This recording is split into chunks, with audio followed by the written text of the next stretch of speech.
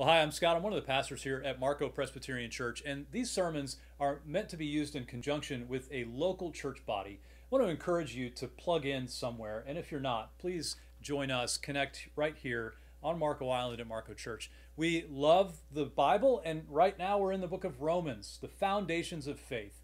And so here we are preaching through Romans verse by verse.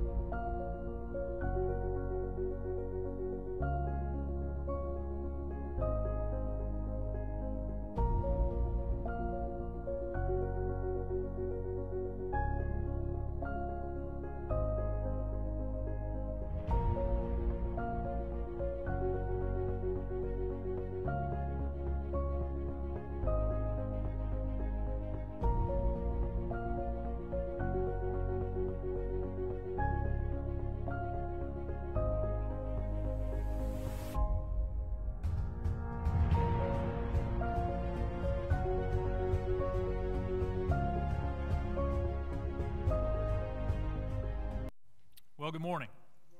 It's great to see you all again. We are going to be in the book of Romans, so if you have a Bible in front of you or on your device, you'll want to go there.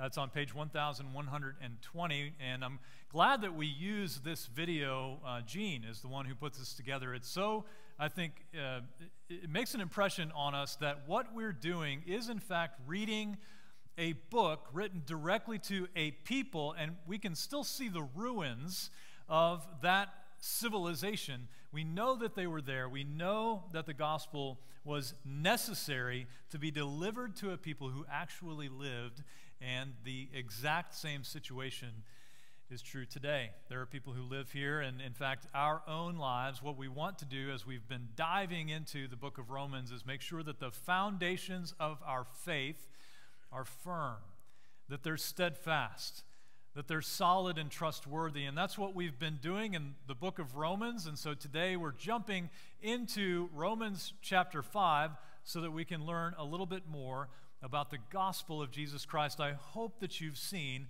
that that is our big deal here. We want to make the main thing, and that's our main thing.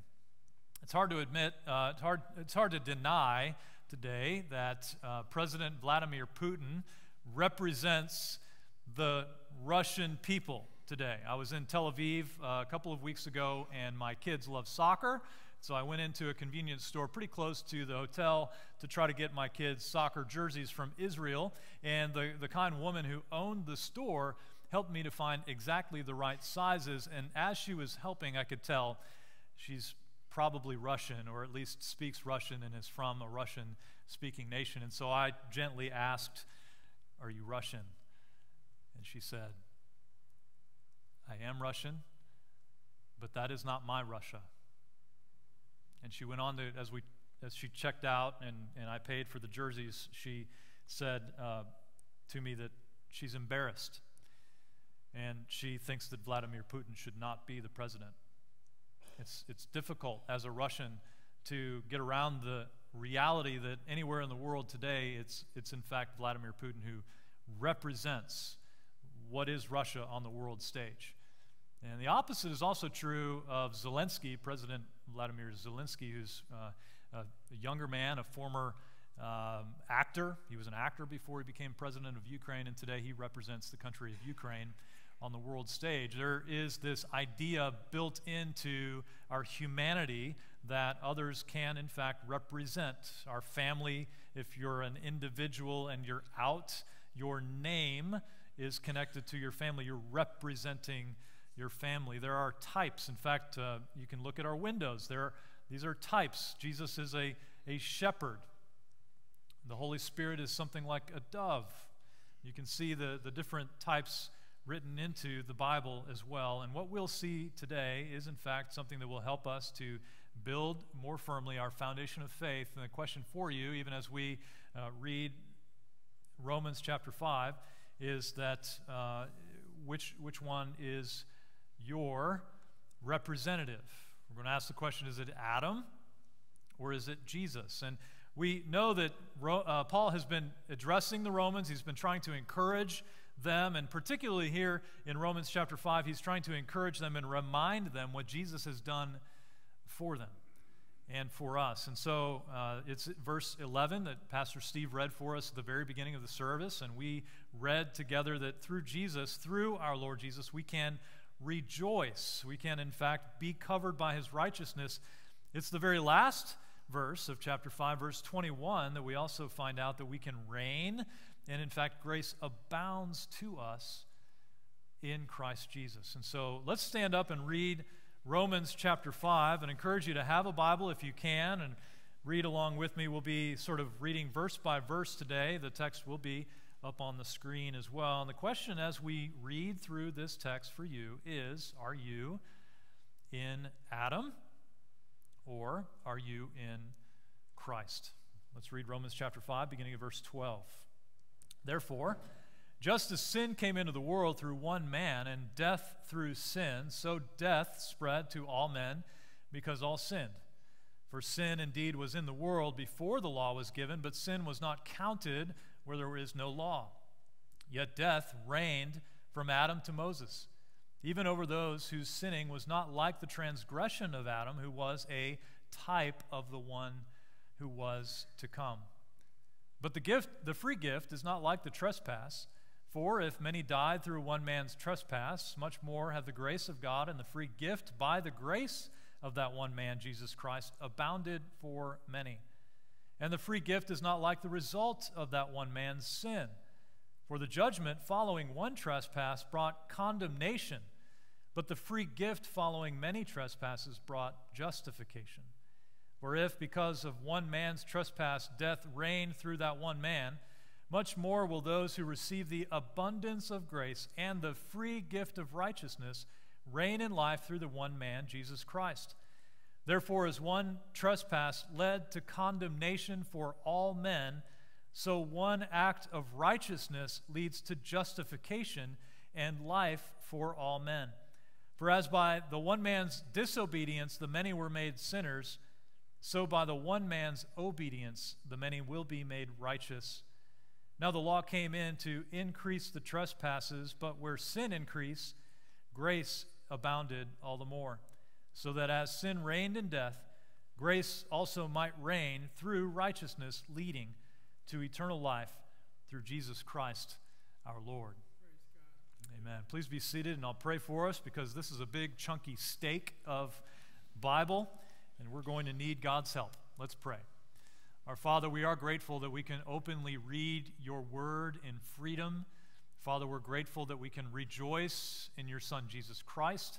And God, we do pray that you would illumine our minds. Would you open our eyes so that we could see you more clearly and what you've done for us through your Son, Jesus Christ. Father, we pray that your Spirit would move now. It's in Jesus' name we pray. Amen. It is a tough text, and what we've just read is a comparison and contrast. And so it would be helpful today, especially in most days anyway, if you have your Bible open, because we'll walk through each of the different verses here. What this verse, this passage is doing for us is in a Pauline way, throwing right in our faces the reality of death. And here, Pastor Steve pointed out earlier, these flowers and a celebration yesterday of our friend and brother and father, Bruce Hillenbrand. He was a man of God. He was a man that we get to celebrate his life. He's now with his beloved in heaven. And what we get to know is that he is a man, we'll see, who viewed death as a believer in Jesus. There are three different things that we can learn really quickly just from the first three verses in our text today. So look at verse 12. It says this: Therefore, just as sin came into the world through one man, and death through sin, so death spread to all men because all sinned. So right away we just see first in the beginning, after Adam sinned, that death became a reality for everybody. The Bible verse says all died because all sinned, because of Adam. And second, in verse 13, you can see this.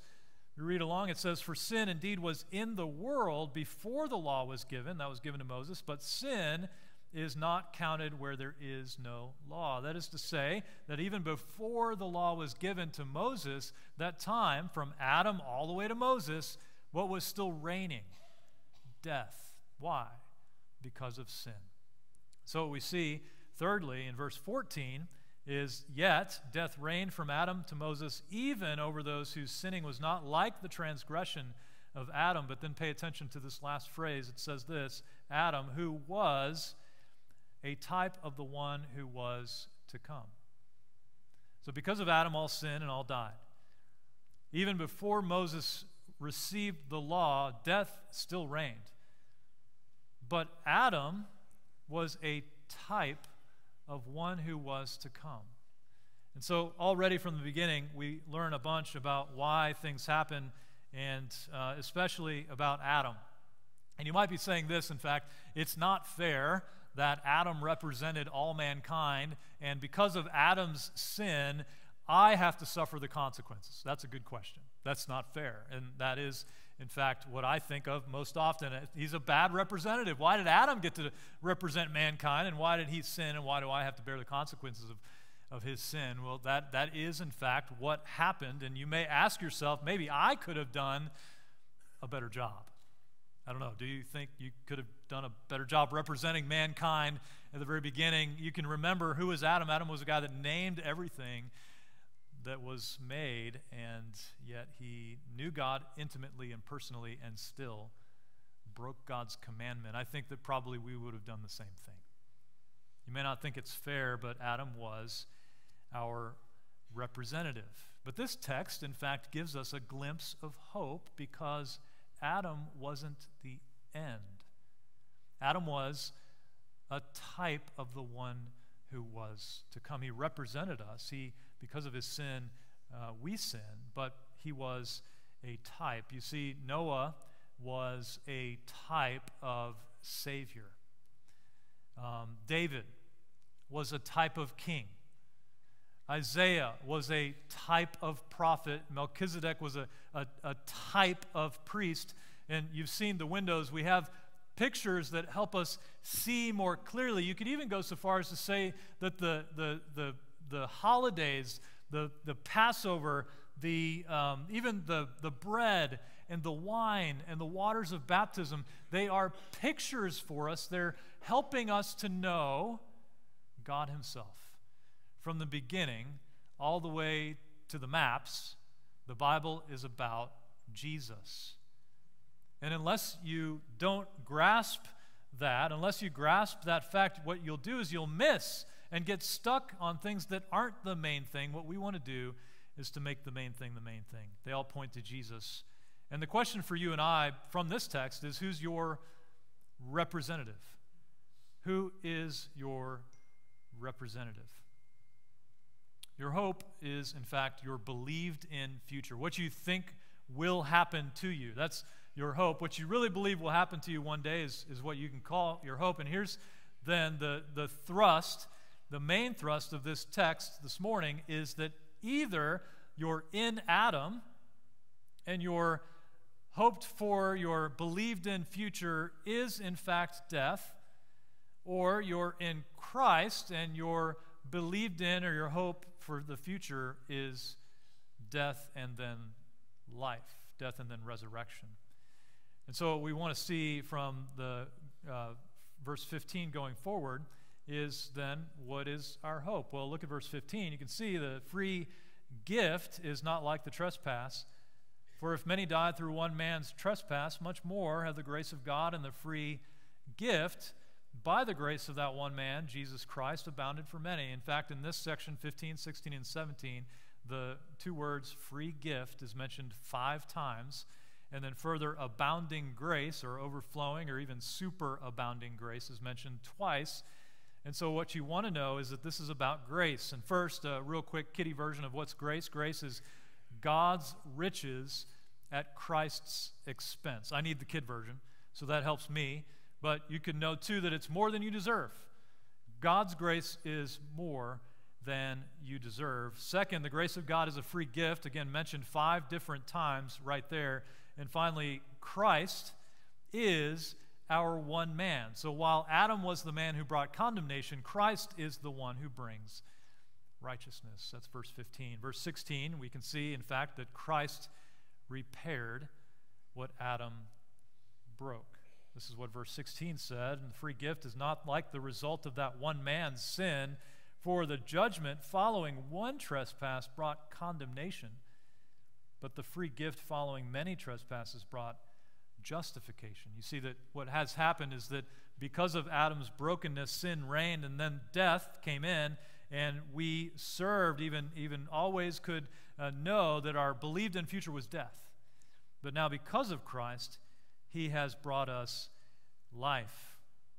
Adam acted and brought condemnation, but Jesus acted and brought righteousness. This is verse 17. For if because of one man's trespass death reigned through that one man, much more will those who receive the abundance of grace and the free gift of righteousness reign in life through the one man, Jesus Christ. Our hope is not in Adam, and our hope is not in fixing Adam's mistakes. Simply put, our hope is in Christ. Our mistakes are there. We're present. How can hope then be ours? Well, look at verse 17 again. And you know again that the free gift is mentioned 5 times. So in the Bible, if something's mentioned repeatedly, you should pay attention. And we know that the word for abundance of grace is in fact hard to translate. It means superabundance or superabounding or overflowing. What is it? It's a free gift. So here's what's happening is that sometimes that gift is something, it's sitting under a tree, but you've got to receive the free gift. And so here's the main thrust of our text. Because Christ is our hope, Christians reign in Christ. So if Adam is your representative, then what's reigning? It's death and sin. And that will continue to reign in your life if you're only in Adam. But the option here, the free gift, the gift of righteousness, the superabounding grace that's given to us is Christ himself. And so if you're in Christ, you are in Adam and you still suffer the consequences of sin. But if you're in Christ, and we'll read this later in Romans 8:1, there is therefore now no condemnation.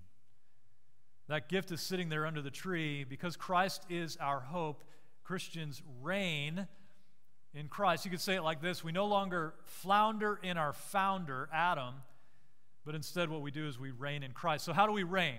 How can we in fact reign in Christ? I think 3 different things that we can learn from this section. First is to acknowledge our ruin, or the fact that we're a wreck. And there are 2 different types of ruinous wrecks, and that is the first one, which is our inherited sin, and the second one is in fact our personal sin.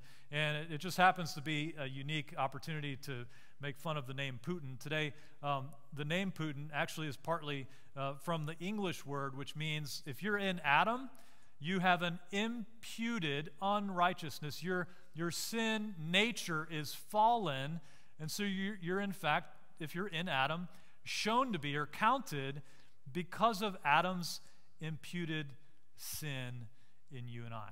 That's where we live. Because all have fallen short of the glory of God, we are all sinners. The result, Romans 6:23, the wages of sin is what? It's death. Our kids are learning these verses, and we want them to create the foundations of their faith to know the reality. Why is there war and brokenness and cancer, sin and death reigning? But there's hope, and there's hope in Christ. Again, the name Putin, maybe it'll help you remember. I don't know. It might help me remember. But the word to help us understand better how we are given righteousness. And I love that song that Matt has written that helps us to see that Christ is all our righteousness. It is imputed to us. It is given to us by Christ by faith in Jesus Christ alone. How does that happen? It happens because of the Holy Spirit binding us to the person of Christ. So back to the question, are you in Adam or are you in Jesus? The first step along the way here would be to acknowledge our ruin. The second step, though, would be to receive that free gift of redemption. And we've seen that, again, illustrated 5 different times right here in 15, 16, and 17. And as you scan back through there, you know that in order to open up a gift, you've got to receive it. It's got to be yours. You have to take it and open it up and receive that gift. And that's the point being communicated here by Paul to the Roman people and to you and to me. That in order for you to reign in Christ, to receive that superabounding grace, you need to receive the gift of redemption. What does that mean? Simply put, here, you place your faith in Christ. You believe that you're a sinner and that you believe in Jesus' righteousness to cover your sin. Are you in Adam or are you in Christ? The difference between the two is, have you placed your faith in Jesus alone? Or you might be one who places your faith in something else, like working really hard to be really good, or your career, or your wealth, or your family. Those are all possible opportunities for you to try to make up for the place where we end up, or the place where we begin, which is in Adam. But the gospel is, in fact, that free gift of righteousness is for you and I to receive, to believe in Jesus. Here it is in a chart form, or a comparison contrast, because by the disobedience of one man, Adam, we are counted or constituted sinners, says the text, but by the obedience of Christ alone, we are counted or constituted righteous. That word keeps coming back up, and remember that word righteous doesn't mean doing good things or behaving rightly. That word righteous, especially in the book of Romans, means right standing with God himself. So when we use the word like we did at the beginning of the service, reconciliation, to believe in Jesus means to be reconciled, to be redeemed, to be made right, to be given a right standing with God himself. And so when we sing, Christ is all our righteousness, what we're doing is celebrating the redemption, the reconciliation, the restoration through Christ alone. And so what we do is we in fact rest on him. And remember that what we, at the beginning, there's a lot of talk about death, and we're thinking about Bruce Hillenbrand, his celebration of life yesterday. That's difficult to consider, and it's raw when we're in fact celebrating a friend, a father, and a brother. But the way that we think about death influences heavily the way that we live our lives now. That is to say that what you hope, what is your true hope? What's your hope for the rest of your life, or the hope for the very end of your life? What Tim Keller says is your believed in future. What do you think will really happen? Well, you can in fact look at your life. It's kind of scary sometimes. Make sure you're alone and with the Lord, but look at your life and then try to, from your life, define what you really think will happen. Because your believed in future, where you think you're going determines what you're doing today. And so how you embrace or deal with death, in fact, does influence how you live today. And the beginning of that question would be, who's your representative? Are you in Adam, or are you in Christ? Professor and theologian friend is Dan Doriani, and he gave me these 3 categories that I want to use today. And the question at the front end is, are you dying or living? And here are the 3 different categories that he uses, because the first one, they sort of help us to lay out 3 approaches to death, the way that we process these. The first one is death accepting. And death acceptors, a culture who accepts death, results in people who sort of rush toward death without really too much fear. You might think kamikaze pilot from World War II. Or the Greeks believed that the body was just a container for the soul. And so what ended up happening is that when you died, in fact, your soul was freed. And so people rushed toward death a little bit more quickly. Think Socrates or Caesar. And so what ends up happening is that we often, and this happens in our culture, those who are death accepting, they just want to free the soul. But then there's another kind of death processing, which is a death denier. And death deniers are people who they put off or reject death as long as they can. These are people who, and I think I do this, I cover up, or I try to repair, or I avoid the degradation of my body as long as possible for the purpose of living longer, and sometimes out of good motivation. I want to be at my daughter's marriages. I want to help my sons choose wives well. I want to see my those are good. I think those are good things to do, but what ends up happening in a death-denying culture is that we idolize youth, and we idolize exercise and diet. Why? So that we can live a little bit longer. But then that ends up being a selfish pursuit. We don't want to live a little bit longer. Like Paul, he says, for me to live is Christ, to die is gain. But rather what we say is, for me to live is get a little more me time. And so there's either death accepting or there's death denying. And remember, how we deal with death influences our life. What Christians are people who are death defying. I think Bruce Hillenbrand was a death defier. I think he knew that death was coming. He was almost home, you might say, but he also knew that while he was here, he could spread hope. Death defiers are the ones who say, though we may die, we will live.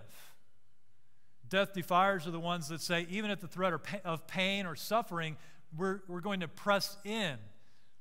We're going to show compassion and love and fight for good. And as a result, in fact, what happens is that we live. In fact, we live full lives. You might say lives abundant. Death defiers are the ones who pack up a field hospital and fly directly to Poland right into the midst of danger so that people can be cared for. Death defiers are the people who say, no, Jesus is the most important thing, so we're going to get rid of barriers so that people can see Jesus. That's what we've tried to say here at Marco Presbyterian Church. In fact, I don't know if you remember this, there used to be a barrier. You remember that? A little lip on the edge of the platform. We literally, physically took the barrier down so that it didn't get in the way of people feeling welcome to the gospel of Jesus Christ. We want to lower the barriers, because if the barrier is there, we want it to be Jesus. Not a song, not a pattern, not a tradition, I think it was about 8 inches, not a wall. Death defiers are people who walk into and see Jesus as most important, and so if someone is grieving or suffering, they walk into the relationship. They sit in the midst of the awkwardness and difficulty. And we have a group of people here called Stephen ministers who do that very thing. In fact, they offer themselves as death defiers, walking into the midst of difficult situations for the purpose of healing and wholeness. If you want to be a person who walks with a Stephen minister because you feel like you might be suffering or struggling from the death of a spouse or a loss of a child, you can, in fact, sign up and just go and meet Marge Beasley at the Connect Center. And there are several Stephen ministers who are, in fact, right now waiting for another person just to simply walk with toward wholeness and healing. Gracious living means death defying. You can either be gracious, death accepting, you can be death denying, or you can be a Christian, and you can be death-defying. You can live right into the midst of the pain and death that is the result of Adam, even while Christ is all your righteousness, and live into the midst of the pain for His sake, so that people might know Jesus. And so because Christ is our hope, what we want to do is reign in Christ. We reign in Christ by confessing, repenting of our ruin and our wreckage. We also reign in Christ by receiving the gift of redemption, by believing in Jesus. And we reign in Christ by living graciously as death defiers. If you're Russian today, it's an uncomfortable and awkward thing because Vladimir Putin is your representative. But what we can know is that no matter who you are, no matter where you are, you could be in Russia listening to this for all we know, you can reign in Christ by believing in Jesus himself and being a death defier. Will you pray with me? Our Father, we're grateful that we can, in fact, live this reality out right here, yet wrestling with our brokenness, our sin, and rebellion against you, but we rest in Christ alone. And so, Father, we pray that even as we continue to worship you through song, as we sing, Come Thou Fount in Amazing Grace, Father, we pray that you be glorified in us and through us, that we would be a people who reign in Christ as we, Father, embrace Jesus as our Savior, and by your Spirit as you continue to work within us. Father, we pray that you would help us to be then representatives of you to a world who needs hope. Father, would you make us people who give you the glory and honor in everything that we do? And we pray indeed, Father, that you would not only reign in us, but that you'd be glorified in us and through us. It's in Jesus' name we pray.